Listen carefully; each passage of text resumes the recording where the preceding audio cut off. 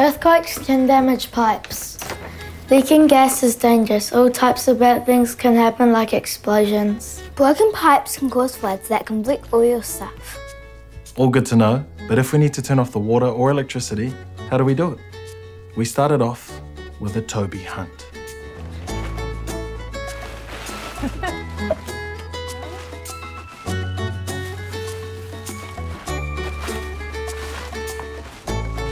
Found it!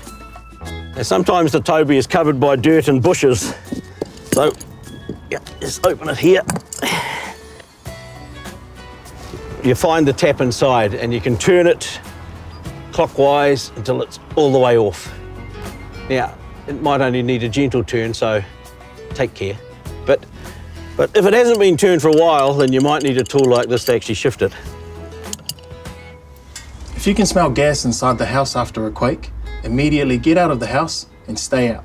Turn the gas off at the meter, but only do that if you can smell gas or if you've been told to turn it off by the authorities. If you do smell gas, don't touch any electrical switches on your way out of the house. If gas isn't an issue and you spot sparks, broken wires or other electrical damage, best to turn off the power as long as you can do so safely. So now we know where the Toby is. And we'll never forget it.